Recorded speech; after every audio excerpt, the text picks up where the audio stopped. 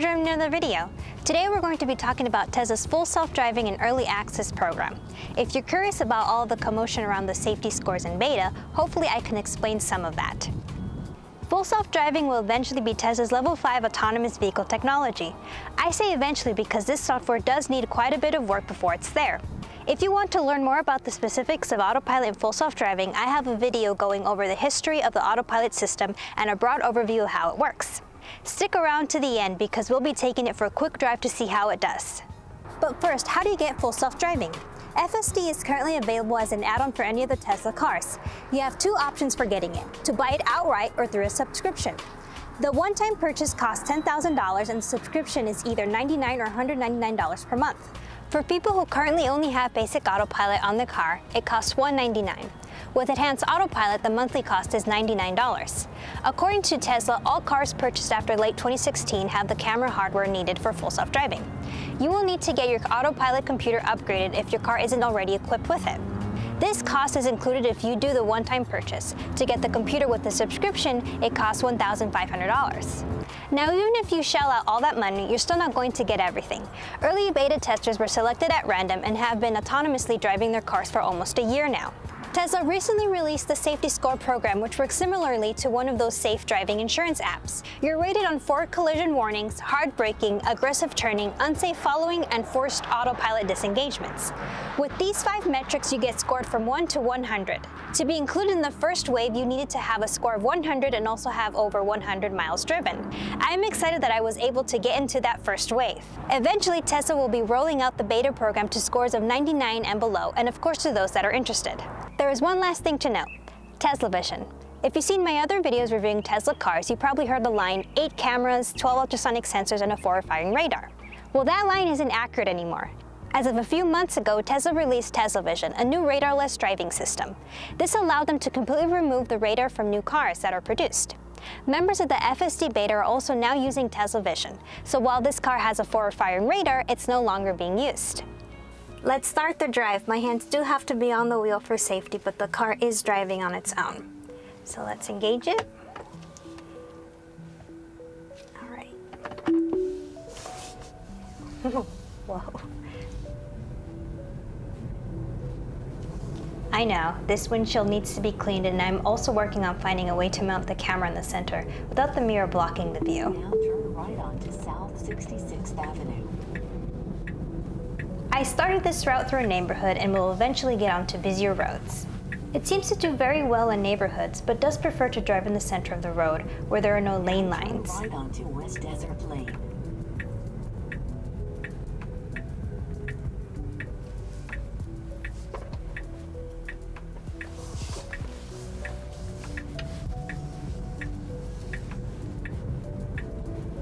Now turn right onto South Kelsey Drive.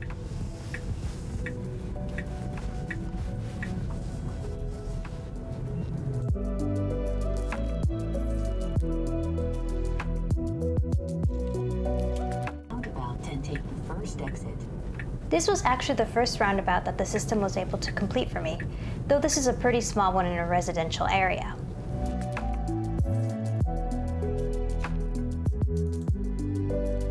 Right, we're out of the neighborhood and onto the main roads.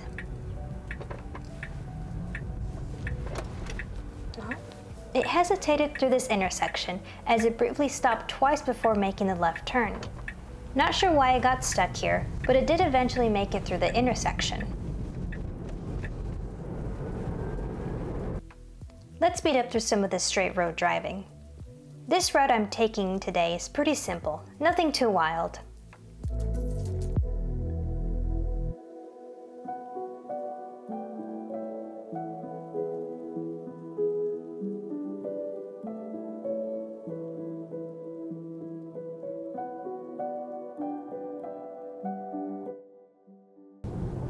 The car slowed down for the person walking on the road.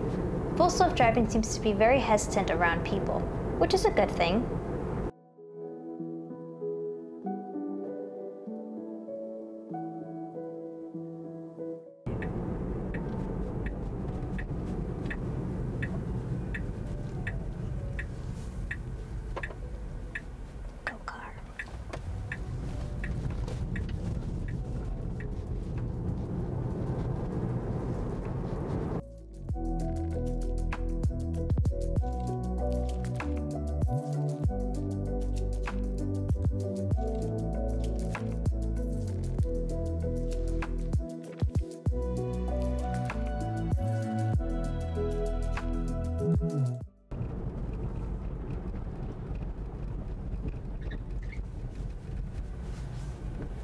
Tesla stopped for the stop sign here. It seems like it waited until the truck to the left of us went, knowing it'd be guarded on the left side.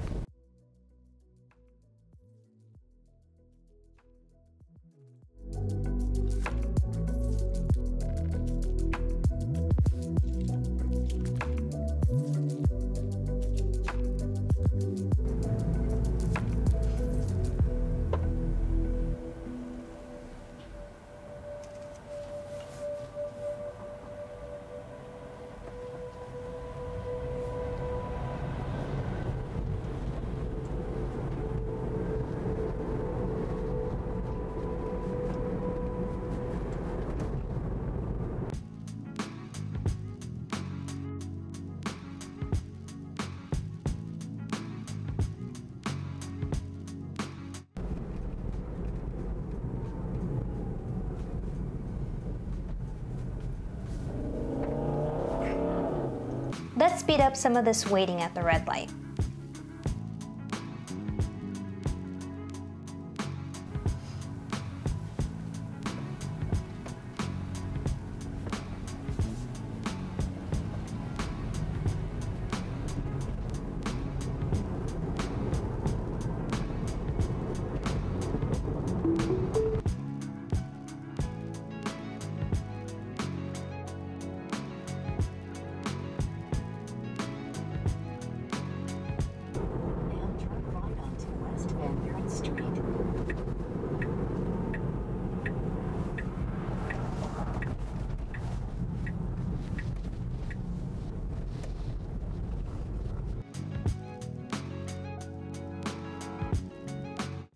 Alright, we're approaching our destination, and it's going to try to turn into a parking lot that's closed, so I'm going to stop it.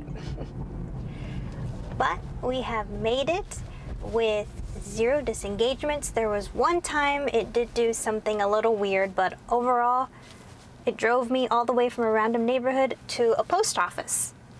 So my first impressions of the system, well, it's still very clearly in testing. Tesla gives a warning saying the car may do the wrong thing at the wrong time, and that's an accurate statement. The system is far from perfect, but it shows how far they've come. The system can be a bit skittish at times. It will sometimes not pick the right lane and has been surprisingly aggressive. But all of these can be remedied with the work of the autopilot team and more miles driven by their fleet. After all, the drivers of the Tesla fleet, even the ones that aren't members of the beta, are helping to advance us into a full self-driving future. While you drive, there's a video camera icon you tap on when the vehicle did something incorrect or odd. This information is sent to Tesla. Once you're done driving for the day and the car is parked and connected to Wi-Fi, the car will start to upload all of its data to Tesla. Even if you don't tap that button to collect any clips, the car is still observing and uploading a ton of data. There are many channels that provide a lot of footage and info on full self-driving, so I don't plan on focusing on FSD too much, as my channel is more about EV reviews, EV ownership, and other EV topics. However, I hope to sprinkle in a few of these FSD videos into the mix as I've done before. I'd like to see how the car does over time. I'm sure by the time I release this video, Beta 10.3 will be out, so I'll skip over doing a longer review of 10.2. The system is really cool, and I'm very glad that I'm getting used to it. This bleeding-edge technology is always fascinating. Thanks for spending time with me today. Make sure to subscribe for more EV content and follow me on social media at Kai'sEV and Kai's Tesla. Kai is my dog. And check out my website for more EV resources at kaisev.com. That's all for now, and happy charging.